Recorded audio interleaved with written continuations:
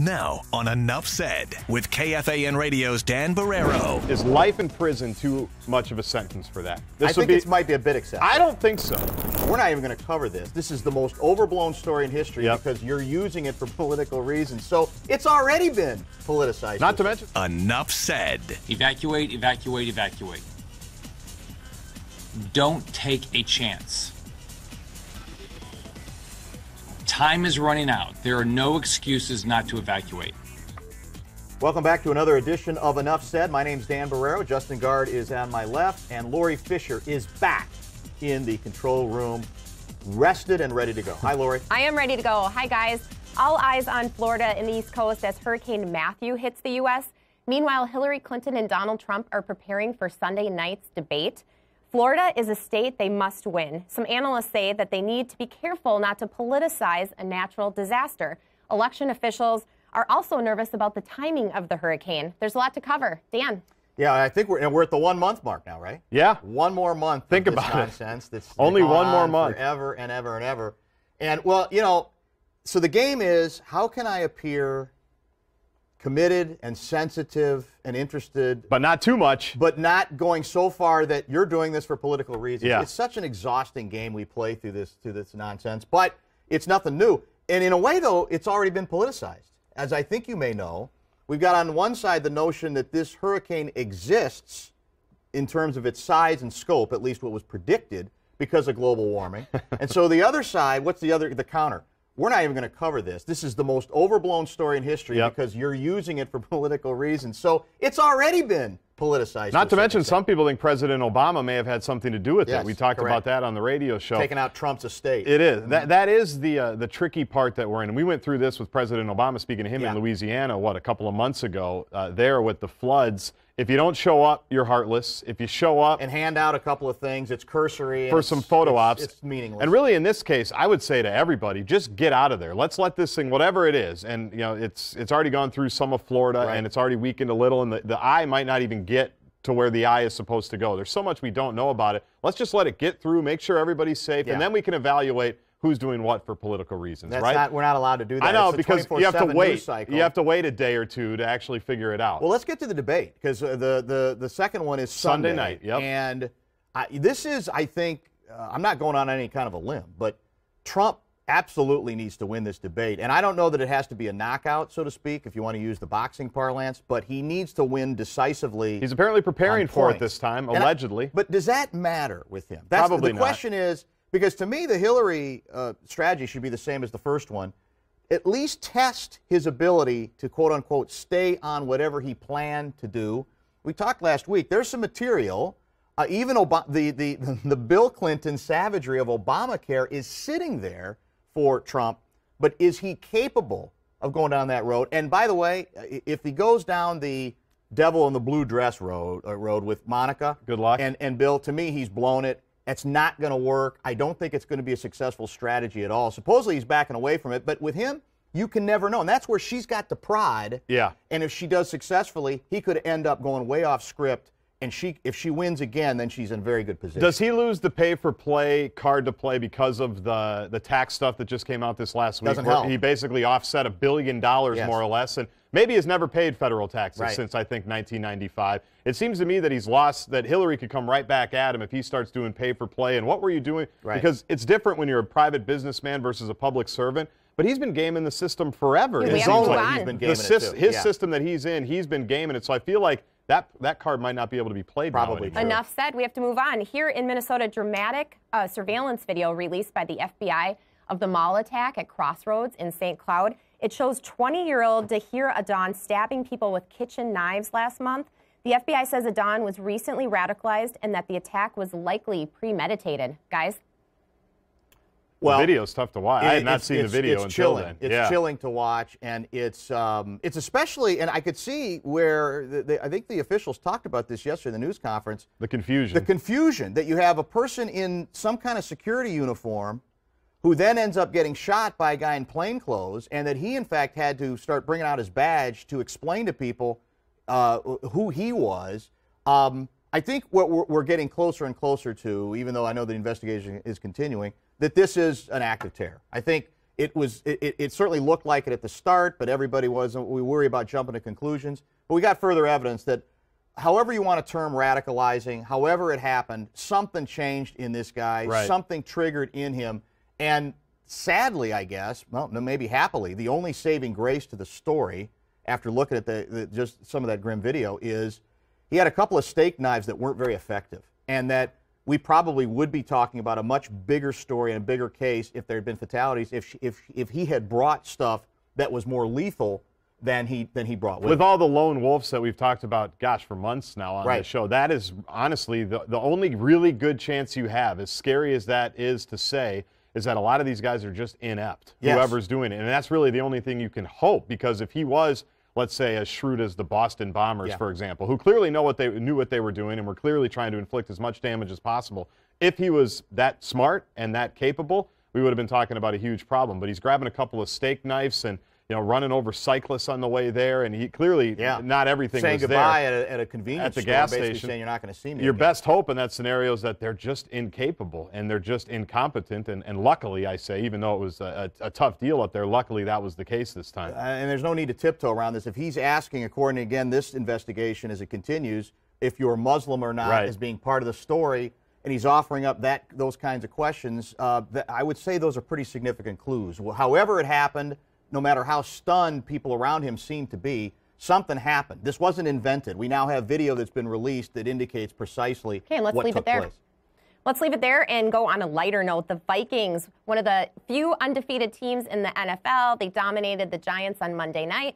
Houston's up next on Sunday. They are truly the talk of the nation, would you say? They're getting there. Not enough for some Vikings fans. Some Vikings fans don't like our current rankings and the power ratings. Even though everybody says Mike Zimmer's the coach of the year, at least one writer's calling Sam Bradford the most valuable player. Rick Spielman's going to get GM of the year because we're not number one. Fox 9 power rankings, we are number one. Fox 9? Yeah. I think they are. If they had been. power rankings, they would be they do. one. Yeah. I think they do. And you can watch the pregame show here on Fox 9 on Sunday. Very nice. Lori Fisher's producing. That. It's going to be the best show that you'll see all weekend. Yeah, just but ask her. It's funny. People are annoyed that we're not getting enough credit, and I thought you nailed it on the radio. First of all, Zimmer doesn't care if they get credit or not. I think Zimmer He prefers if they don't. That's exactly right. Zimmer likes that maybe they're ranked 5th in ESPN's power rankings, and he has something to put up on the bulletin board. But I got a lot of heat on Twitter because Monday night, I didn't think they played great. Offensively, they missed some opportunities. And it wasn't an exciting game. It wasn't that compelling. They won fairly handily, as it turns out. And that's the sign of a good team for me. That's what I was trying to get around to on Twitter. 140 characters. People were mad at me. Defensively, they're elite. I think it's safe to say that now. And offensively, they keep coming along. Well, here's what I like is the story's different. I mean, the last two quote-unquote great Vikings teams that, of course, ended with losses in the NFC title game, as we all know, were built around what? Offense. They were explosive teams, and that is more fun for a lot of people to watch because that's the circus. But I kind of like this. This is a kind of a team that I think the Honorable Alan Page could appreciate and be fond of, because this is built around a different formula. It is a really good ensemble defense with not necessarily a lot of great stars. And the offense is kind of coming along for the ride, and the hope is it gets better because I think it's going to need to if they're going to actually make a championship run. But to me, that makes this a unique story compared to the Favre run and even the Randall Cunningham, Randy Moss, Chris Carter run. And it's fun. I think that can be as compelling for fans because it is different. We haven't seen that around here. Absolutely. And they kind of take on that identity, right? The fans, first of all, we all know the crowd at the Dome. NFL fans in general are insane. They're crazy. They like to be a part of it. And when you have a tough, rugged, aggressive, let's kill the other team type defense, the crowd, it almost adds another element in the building. You were there on Monday. I'm sure you felt that. I certainly felt that. Festive. The Sunday game against the Packers. When you have a defense that's just harassing all these quarterbacks. Great quarterbacks already this year. 3 in a row that are at least Super Bowl pedigree. Although Eli Manning, honest to God, he wanted nothing to do with it. He wanted to even be in the building. No, it's he didn't. Bizarre. When he's off, he just looks like, let's go on to the next game. Let's shut her down. He didn't want to get hit 8 times or maybe more like Cam Newton did the week before. Okay, let's get to one more thing this segment. Let's stay on the stadium. Because of the noon game, Twin Cities marathon runners won't be able to go in and warm up if it's chilly and won't be able to use the bathroom. It's helpful, but you just can't do it because of the security lockdown. Justin? Yeah, it's bad timing. And the headline, this is an example of the headline being much more egregious than the actual story. If you want to even go down to like the third paragraph, in a perfect world, they're going to get to use the People's Stadium. Years past, they've used the Metrodome, and it sounds like they're going to be able to use the People's Stadium later on as well, because that's where the start line is. It's and just bad timing. You had the Ryder Cup this weekend that moved a couple of things. We're not against. We love marathoners. We love them all. But you know, it's the most beautiful urban them. Marathon in the country, well, right here in Minneapolis. Well, don't ruin it with this stuff. Yeah, it's silly. And you hit on it though. The headline. That's where suddenly, instead of being, what's the real name of the stadium? U.S. Bank Stadium. U.S. Bank Stadium. It was the suddenly, People's Stadium. in all the headlines, it's People's Stadium, not available, which is what we call trolling, as far as I'm concerned, very effectively. Yes. But again, people clicked on it. Is it nice that they would have the opportunity to use it? Yeah. I mean, God bless them. But it wasn't like this was planned. There's security issues here. You'll get with over the yourself. game. And by the way, I think most of the marathoners get that. They do. I think it's the part-timers or the half marathoners that are the real ones. Well, my wife, who's run, I think, 7 Twin Cities marathons and like 13 overall, I thought she would be up in arms about this. As she handled it well? Like Lori, who has used the People's Stadium to either stay warm or go to the bathroom or whatever. Aren't there places you can use? I mean, can't you just go in the bushes? There, you could, yeah. I mean, because that's usually what runners do on their long runs when they're running on all these trails. They're and very things inventive. Like that. They are, yes. They're woodsy and they're rugged. She had a good point. Why not just shift it down to Target Center or Target Field? Coming up on Enough Said. Part of it is we're in a free society. There's certain things we're going to have to accept. And I think we've actually elevated the importance of a stupid fashion outfit by pretending that this is such an issue.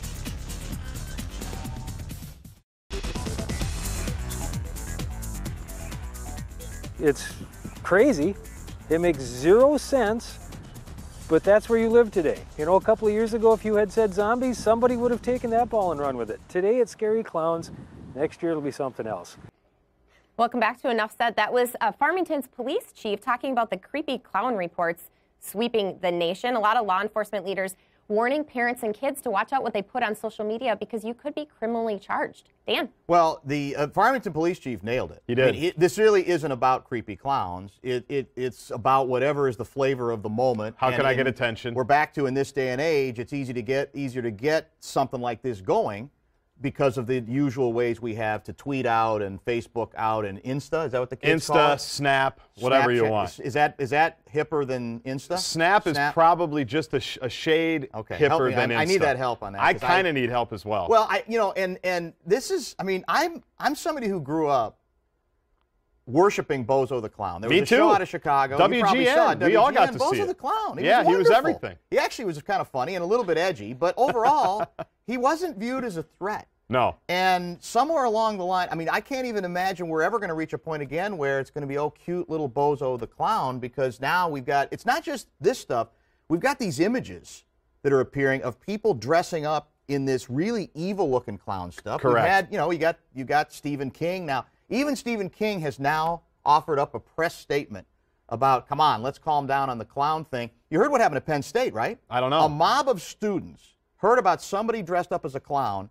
They then tried to find the clown, I don't know, either to celebrate the clown or to beat him up or whatever. Like, we're talking about a mob of students, hundreds of students now running around campus to try to locate said clown. It's gotten very weird. Is it too harsh for the people that are trying to terrorize in clown costumes and just going around and standing in people's windows? Is life in prison too much of a sentence for that? I think it might be a bit excessive. I don't think so. I mean, I don't know where in my mind, what would have to happen in my life for me to say, I'm going to go dress up, put on a clown mask, which my favorite quote of this whole thing was from an actual clown, because the real clowns that just want to do, chance. Well, they want to do kids' birthday parties and everything. They're under siege now and they're mad, but my favorite quote was, no self-respecting clown would put on a mask. That was my favorite quote of this whole thing, which I suppose is probably true. I'm not tied into the clown community, but I can't imagine ever in my life wanting to say, I'm going to put on a mask, I'm going to go stand in somebody's window just to freak them out. Standing in somebody's window, regardless of what you're doing, that should be illegal. That's peeping Tom. I know, but life in prison. That seems a little much for me. I don't think so. And you know as well as I do, a lot of these people who are doing it online, it's become the trolling game for attention. Yeah. And so I'm not sure everybody should be prosecuted if you put a clown outfit on. I think that's a bit excessive. All right. That's just me. Those clowns. Next up, Minneapolis drug counselor petitioning to have Nordstrom's remove a drug-themed clothing line that dresses backpacks and purses from Moschino's capsule collection have colorful pills on them. Opponents say the line glamorizes prescription drug use. Dan? I'm gobsmacked by this one. I'm just so, the key now to winning the war on drugs, The clothing line is some stupid fashion, the Maraschino cherry, whatever they're called. Whatever I think Lori said Moschino, so we're going to go with Moschino. Whatever they are, is mind-boggling to me. We're talking about fashion. We're talking about surfacey, stupid stuff. And as far as I'm concerned, the clothing's dumb. Yes. I would never, the thought of my daughter ever wearing it would frighten me. You might have to worry about it. But the idea that this is, I mean, if we really want to go down the glamorizing road, because if we do, we've got a lot more subtle glamorization of all kinds of stuff, booze related, that it'll never stop. And part of it is we're in a free society. There's certain things we're going to have to accept. And I think we've actually elevated the importance of a stupid fashion outfit by pretending that this is such an issue that we have to make them stand down. Drug issue is a serious issue. The idea that this is the start of that battle, fighting back, is absurd. I'm actually more offended that the purse is $1,000 more than anything. Maybe Lori could tell me how much a good purse is actually supposed to cost, but that purse with the pills that you're talking about was $1,000. I can see why people who work in that industry, and I know there's a lot locally that have had a lot to do with this in terms of petitions and trying to get this line taken down at stores. I can see where if you work in that industry and your whole entire life has been dedicated to helping people with drug problems and making sure there isn't, I can understand why they're completely frustrated by this whole thing. But it's the people on the fringe that are outraged by it, where there's a lot more things. There's way more things we can do, I think, to effectively combat the drug war than give this clothing line its 15 minutes of fame.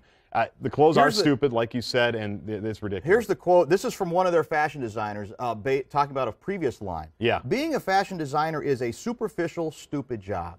That's about right. That's very self-aware. Yes. And so we need to be, I think, more aware of that. There's no political statements being made here, I don't think. They don't think of it on those levels. They're just trying to sell. They end up getting, as you say, even more attention. And to pretend that I think it's maybe that this is such a war, especially as it pertains to prescription drugs, that people get so frustrated that we're losing it. Yeah, the numbers are scary that they go, well, we can win this battle. This is an easier one to win. It's not an important battle. It's not a significant battle. It's part of living in a free society. Just deal with it. Okay, next up, and I wouldn't pay $1,000 for a purse, by the way. Thank you. Justin. What's your limit? 500? I don't even want to say. Maybe a couple hundred if it was really good, because you can have it forever. Allegedly. That's what I'm told. I know someone who can afford a purse, Kim Kardashian. This was unfortunate. She was tied up, robbed at gunpoint in Paris. Her attackers making off with more than $10 million worth of jewelry. One theory, the notorious Pink Panthers, or an inside job. She says she's quitting social media and everything for at least a month. Justin. That's the most interesting thing. We've all had fun. And the least believable. Well, we'll see, because all the insiders, and I actually got into this a little bit, all the insiders are saying she's blaming herself 100% for all of this, that she's always Instaing or snapping pictures of the rings. Finally occurred to her. Flaunting the lavish lifestyle. After how many years? And how many billions? That may have led to people realizing that she might be a good target for this. So obviously you never want to see anybody tied up at gunpoint. I don't think so, but she thought she was going to die. She deserved it. I know, and that's the puzzling thing. And I don't like the ever going down the road of you're asking for it. And that's why I do feel bad in this case for all the fun we've made at the Kardashians, and as annoying as the being famous for being famous trend is the last 10 years. She's obviously, I think, and we'll find out, like you say, we'll find out in a month if she's really learned the lesson, so to speak. But I don't even think she needs to learn the lesson here. Regardless of what you do, how you flaunted all of this, you didn't ask to be tied up at gunpoint and think you're going to die in a Paris hotel. I talk about something on the radio called SARS, self-absorption reflex syndrome, and I would argue she may have invented it. Very possible. Don't get any more self-absorbed. She's on the board of directors. But who are we mad at? I mean, we want to be mad at her, and a lot of people like to mock and ridicule the Kardashians. There's an appetite for it. But shouldn't we really be mad at the audience? Yes. Because I think that's deep down what bugs us is they tapped into something. I don't get it. You probably don't get it. Not really. It's bizarre. The show has never, any of their shows have never interested me. But obviously, there are millions of people fascinated by it. Coming up on Enough Said. Yeah, I think on that one, we're learning that the Ruskies could not be trusted. What is Aleppo?